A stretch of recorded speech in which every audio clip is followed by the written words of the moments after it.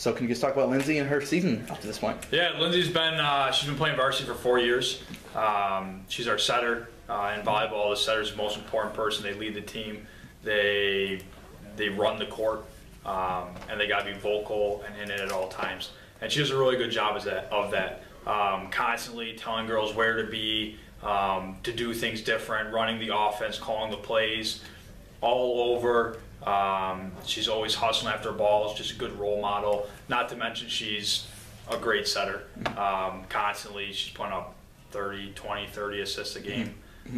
So she does a very good job for us. Coach, you just move on to your team. Even if you just want to talk about the last game, you guys upset the top team. So yeah, talk about your team. Yeah, that was awesome. We first game we came out okay, played all right, beat them by 5 points. And then the second and third game, our serve receive broke apart, and it was sort of like, come on, girls, you know, like we know how to serve, we know how to serve receive, we can pass balls, and it just was not there. So they ended up digging themselves out of the hole the fourth game, came back and crushed them and took it to them. Same thing with the fifth game. They were able to persevere, and they did a really nice job. Finally, coaches, what was that feeling like? You guys upset top team? You guys had to come back? It was awesome. It was stressful. Like I was sitting there on the bench, pacing up and down. My heart's beating. I'm trying to remain calm and just, hey, we can do this. We know how to play volleyball. We're a good team. Our fundamentals are pretty sound. And you know, the second and third game, it's like, and then we start coming back, and it's like, all right, just keep with it, keep with it, don't lose it. I'm trying not to like give off too emotion because I don't want to rub off on them one way or the other, but they did really well, and they persevered, like I said, and it was exciting. What were your feelings after that one? You guys were the 8th seed, correct? Yeah. And you guys took down the #1 seed in Penn.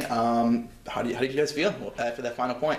After that final point, we were just so excited. I mean, that was like the biggest game I've ever played in, and just really happy. And in that match, you guys went up the first set 25-20, then you went down 13-25, you went down in a close one 23-25. What were you feeling at that point? You guys had them, you lost them. Yeah. How do you feel there? Yeah, I was feeling that we could come back. I mean, we're a good team, so I thought we could fight back. They weren't as good as I thought they were going to be, so I figured we had a chance. This is our time, so.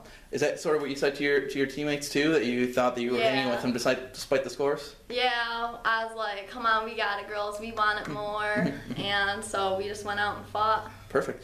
And now you're a setter for your team, and you're doing very well. You had 38 assists that match alone. So in your opinion, what does it take to be a good setter? I don't know. I mean, I've been setting for years, so I'm just kind of used to like the pressure and everything, but I think good communication, knowing where everyone is on the court, you really need to know running plays, really need to communicate and talk. And do you have maybe a go-to teammate when you're going for a big point?